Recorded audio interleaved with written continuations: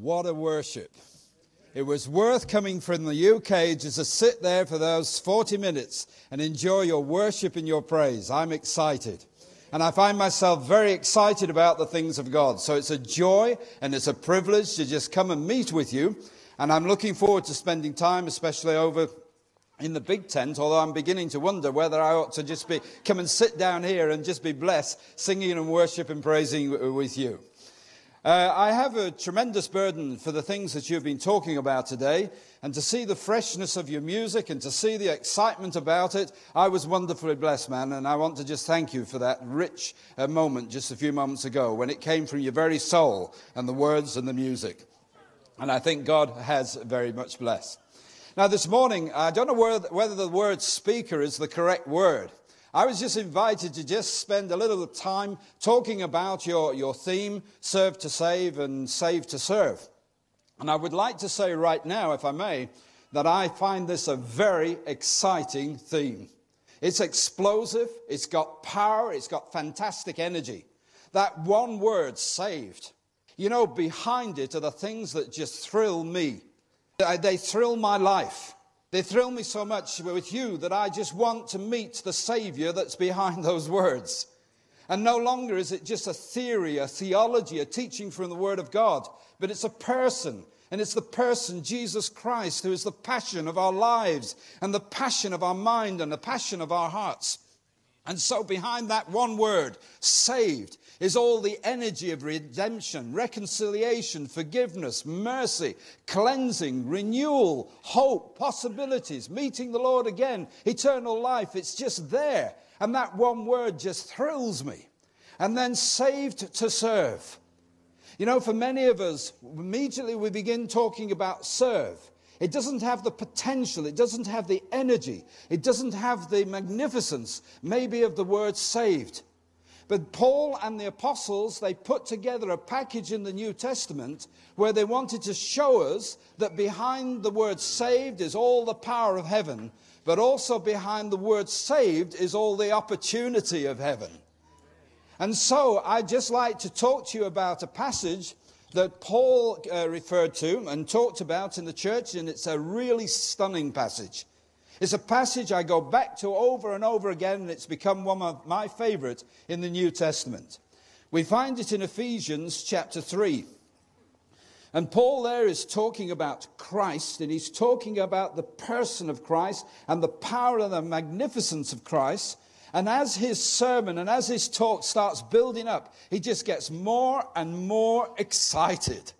This man is reaching a peak in his concepts of God. And his pen is just going furiously now. And suddenly he comes to it. And in verse 14 of this passage, he says these words. For this reason I kneel before the Father, from whom his whole family in heaven and on earth derives its name. I pray that out of his glorious riches he may strengthen you with power through his Spirit in your inner being. Then he says it. So that Christ may dwell in your hearts through faith. Paul is not now talking about a theory about Jesus Christ. He's not talking about a knowledge of Jesus Christ. He isn't defending whether Christ is divine or whether he isn't divine, whether Christ had a beginning or whether he didn't have a beginning. He is now talking about Christ inside, in the mind, in the thinking, looking through the eyes of Christ, looking through as Christ would feel, the way Christ would act, the way Christ would talk, the way Christ would walk, the way that Christ just would be. Christ inside.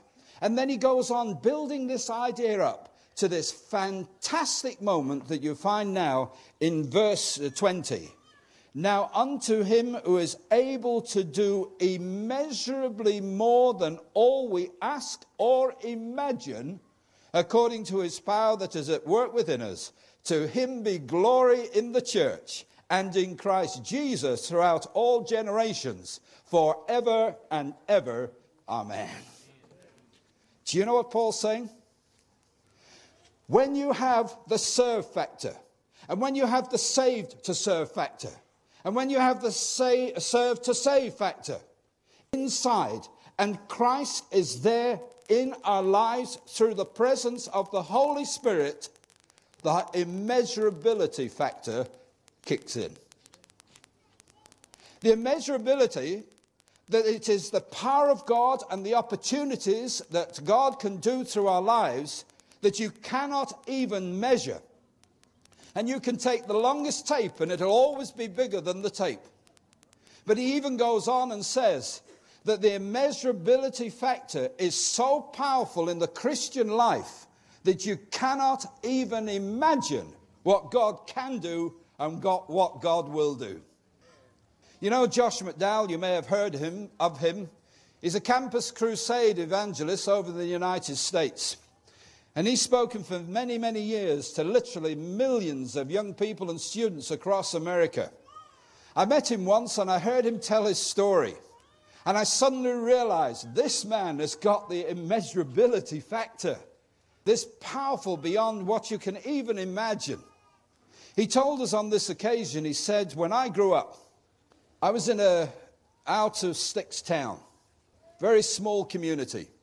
And my father was a drunkard. And my father used to beat my mother. In fact, it was so bad, I would come home from school, Josh said. And I'd come and I would see my father beating my mother. And I was so angry. I'd get hold of my drunken father and take him to the barn. And then I would actually bend him over the rail in the barn. And I'd tie his hands to the lower rail with him over there so he couldn't move. And I'd leave him there for several hours. I was so angry. Josh went on to say that he was left-handed. But at school, when he was at school, the teacher said, you have to change and you have to become right-handed. And in school, it was awful. It was hell. He would be there writing with his left hand. The teacher would come and rap him over the knuckles with a ruler, and you'd force him to write with his right hand. And then he, because of his drunken father, because of the school experience and other things that happened to him, he was looked upon in the community and despised. This family were an oddity. This family you didn't socialize with. This family were out of things. And Josh said, I developed a stutter. I couldn't speak. Everything I said, if I just said my name, I would say, and he just couldn't get it out. One day when he was a teenager, he went along to a Christian meeting. And the preacher was standing there and he was saying to the young people, give Jesus Christ your life. Give him your talents. Give him your abilities. And then the preacher said, come up to the front and give your abilities. And just give them to the Lord. And Josh stood up and he said, what abilities have I got? I can't speak straight. I'm nothing. I've got nothing to offer. He felt very low self-esteem. And suddenly he walked out of that building. He went out into the street. And in anger he swore at God. And he saw a can in the street. And he went and kicked the can. He walked on a little later. And he decided, I'm going to go back. And I'm going to go right up to that preacher man. And I'm going to say, I've got nothing to offer. So what can you do for me? And Josh walked up to that preacher man. And he stood at the front. And he started to, I'm Josh. And he couldn't get the words out. And after a long time, and the preacher saying, it's all right, man. Relax. Just, that's okay. You've come to the Lord. And suddenly Josh blurted out, I've not come to the Lord. I've got nothing to offer. I've got nothing, no talents. And Josh began to walk away. The preacher man simply said, Josh, stay here and give him yourself. And Josh looked at the preacher and he said, you mean just me? Yes, man, just you. Do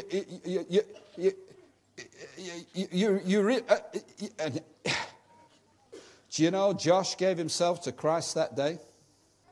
He went out and he lost his stutter. And he has been preaching immeasurably, powerfully and wonderfully for the Lord for many years to thousands and millions of people. And when he stands in the pulpit, and I've heard him, and I've heard him talking, and I've heard him getting excited, and I've seen the passion and everything, and there's never a moment's stutter at all. It completely went. Immeasurability thinking. He discovered that you can have power by the indwelling Christ within, over and beyond anything that you can expect, beyond your wildest imagination. This is what saved to serve is all about as far as Christianity is concerned. It is not only the coming to Christ, but it's opening up for the life to have Christ live through us and do fantastic things. Can I share one? It's not as exciting as Josh's. You know, one day I said to my colleague, he was going to get his Peugeot car, just change the points. It's way back. You know, you had these points you had to open, adjust. It's all electronic now. And I said, yeah, you don't need to take that in. I'll do it. And I had no idea how complicated this thing was. You know, it had to be different than everybody else's. And I got the screwdriver out and I decided, now how on earth do you get these points out of the spring there and everything? And I fiddled around. And after a while, I got it free. But suddenly, because of the pressure of the spring on the shaft, the thing went bing! Spring disappeared and bolt disappeared. And I searched everywhere. And the guy, my colleague, said, you know, I just said it'll only take me 20 minutes and you can get off. He had an appointment. And I'll have the car back in half an hour. And it's way past this half an hour. And I'm looking for this bolt and I'm looking for this spring. And I cannot find it anywhere. Finally, I turned my back on the car. Don't ask me why. I just turned my back on the car. And I said to the Lord something like this. Lord, would you help me find that bolt and that spring? And would you do it because your pastor wants to go on his way working for you? I wasn't asking the Lord to do it for me. I was doing it because it would help the pastor go and do it on his work. And nothing. No spring. No bolt. I turned my back on the car again. There's something crazy about me. I don't know why I would turn my back on a car, but never mind. I turned my back on the car. And I simply said, Lord, would you help me, for my sake, find the bolt? I tell you, it's only a small thing. You wouldn't write this up on newspaper headlines. I was standing there and I saw exactly where the bolt was. I'm not kidding you. My back is turned against the car. I'm not looking at the car. But I saw in my mind the picture of exactly where the bolt was. It was on the transverse engine, down below, on a lip of metal going along the back of the engine. Couldn't even see it looking at the car. And I went over and began to reach down into the darkness, reached along the edge. And as I reached along the edge, I felt the movement, and there was the bolt. The Lord had given me a picture of where the bolt was. I then turned again from the car and I said, Lord, that's fantastic, but I need the spring. And I tell you, I still thrill to it now. I saw a picture in my mind. I'm not exaggerating. I saw in my mind with my back away against the car. I saw that in the driving shaft, the steering column, it had one of these UJs, you know. And I saw that UJ in my mind. I saw the picture clearly, and I saw the spring sitting right down the bottom of that shaft in that UJ. I leant over the car. I had to get my feet up in the air, nearly upside down, and follow the shaft all the way down till I got to this UJ. And when I got to the UJ, I gently put my finger into the gap. I couldn't see it, but I'd seen it in my mind. And I touched something that moved, and there was the spring. Got the job done. Friends, listen, I'm not here about bolts and springs. It's great to have the bolt and the spring.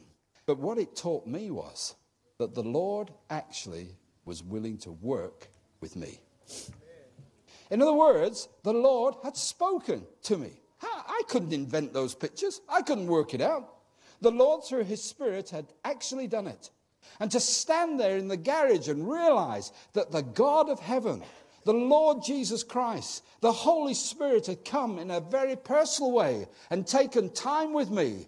It was absolutely fantastic. And for me, it is what immeasurability thinking is all about. There is nothing that God cannot do to those that enjoy the indwelling presence of Christ and the worship and the praise and allowing Christ to work through our minds and working through our hearts.